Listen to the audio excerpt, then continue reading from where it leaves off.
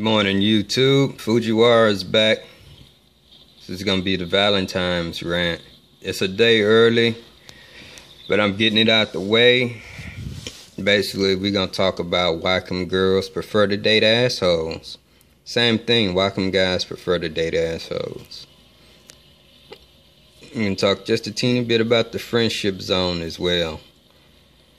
So basically, I kind of come to the conclusion that a lot of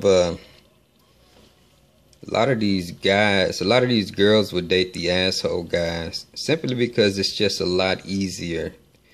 Simply because they know what they're getting into. If you're one of these asshole guys, they already know they're gonna get played. So they don't invest too much into it with their heart. On the other hand, you know, the little guys that are stuck in the friendship zone, those are the guys that they really trust. These are the guys that have their PIN numbers. These are the guys that tell all their secrets to. These are the guys that know where the kids go to school, the emergency contacts, the guys who are invited to all the family events. These are the guys that they've known 15, 20 years. And these are the guys they fear most when it comes to getting their hearts broken. And problem is, those guys that are stuck in the friendship zone are the main ones who never would break any of their hearts. Period. And it's just, you know, fear. We let fear hold us back. Fear holds us back from getting the good jobs or pursuing the good jobs. And fear holds us back in our relationships as well. And it's the same thing on the men's side. You know, men would rather go out there and wife a hoe versus wifing a good girl. Because they know if they invest, you know, if they go out and they date a hoe, they know they're getting a hoe. So if they find out the hoe is cheating on them, well, they already knew.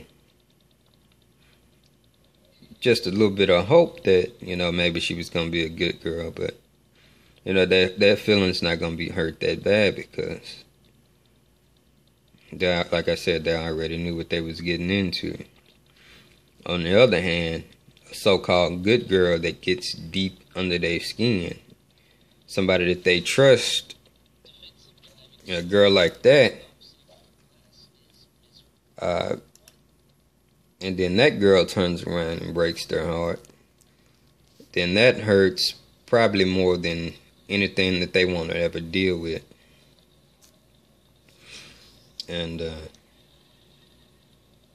so it's just easier to date the asshole guy or the asshole girl, the player or the hoe.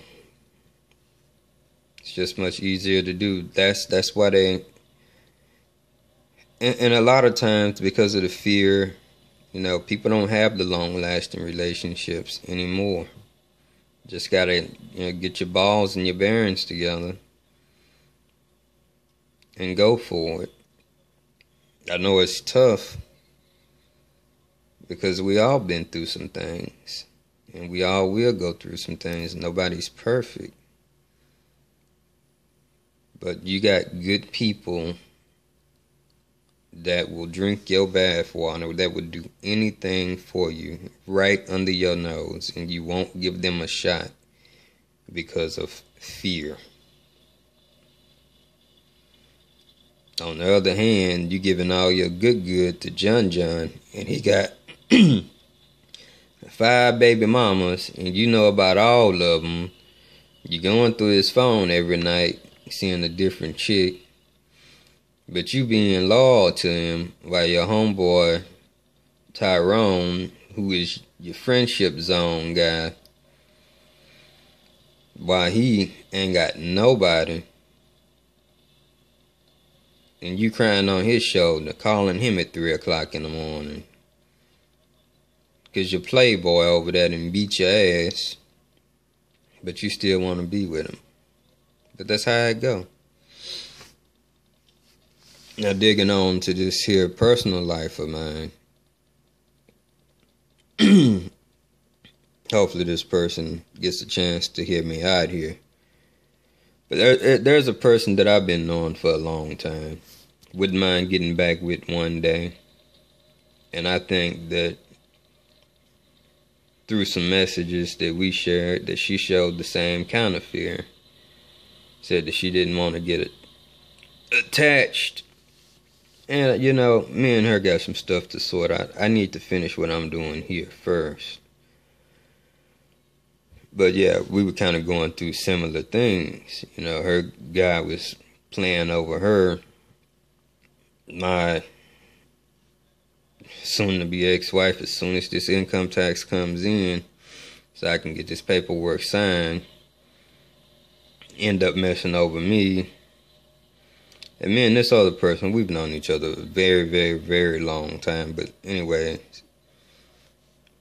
said that she didn't want to get too attached to me, and then something about me, worried about what the ex-wife thinks. Like, fuck her, man.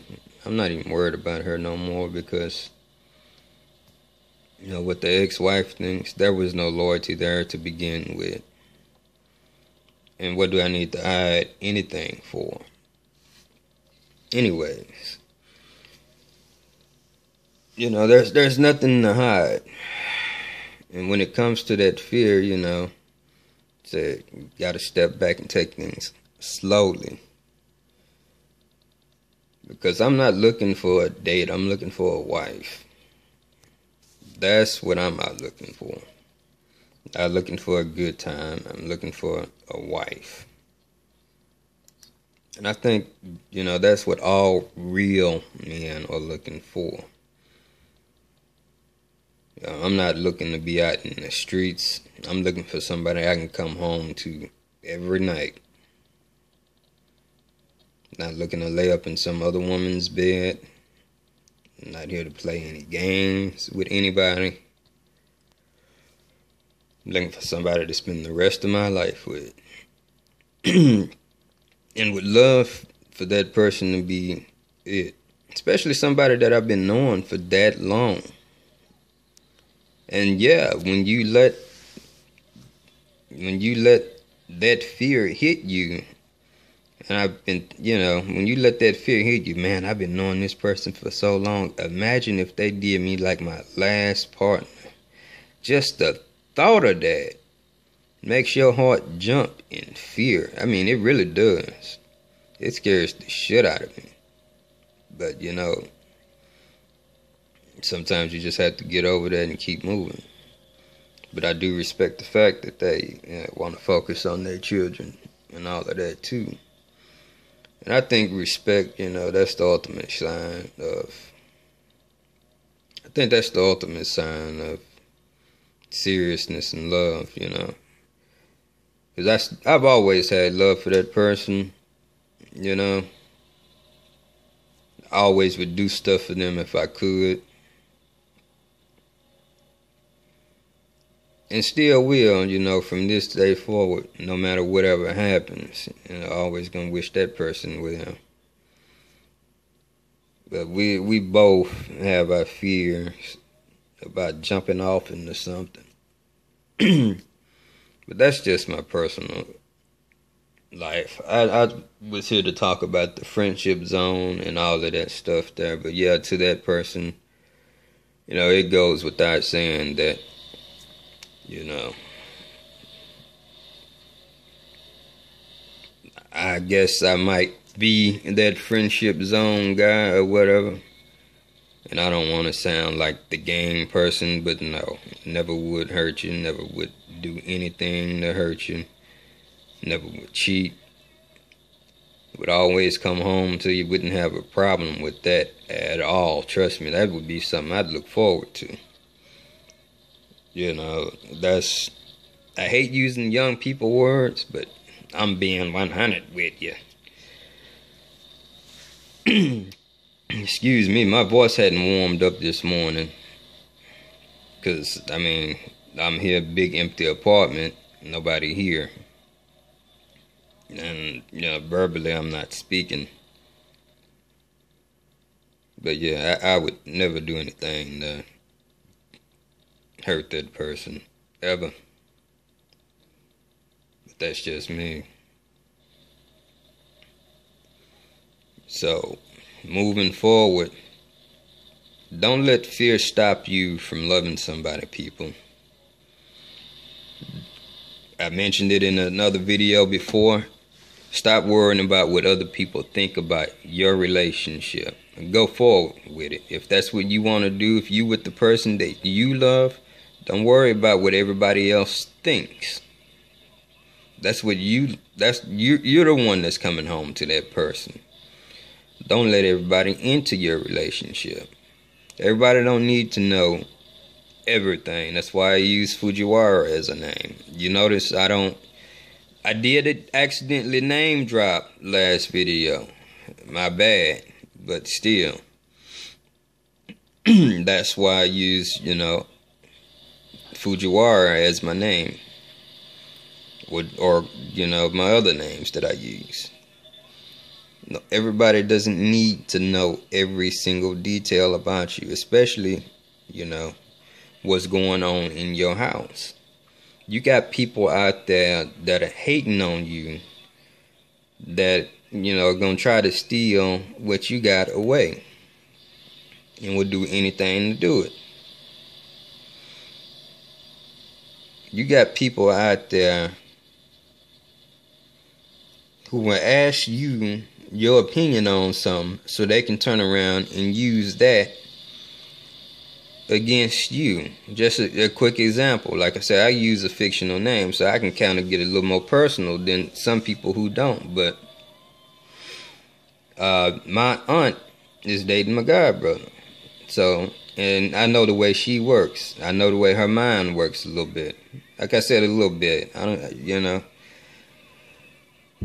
because I know how she holds grudges and stuff. I want to know about what you think about me and him dating. No, you really don't know, and you really don't give a damn about what we think about y'all dating, because you're going to do it regardless. So what does our opinion matter anyway? I mean, really, shit, the fit that you threw about some old bullshit from your childhood, you really expect us to believe that you want our honest opinion about what y'all are doing behind closed doors? You really don't. And whatever our opinion, you really don't give a shit. So don't even ask us. But yeah, man, stop worrying about what other people think about your relationships. Do your relationship. Do good in the relationship.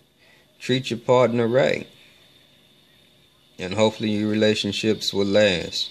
Anyways, I'm about to go in here, cook me some breakfast,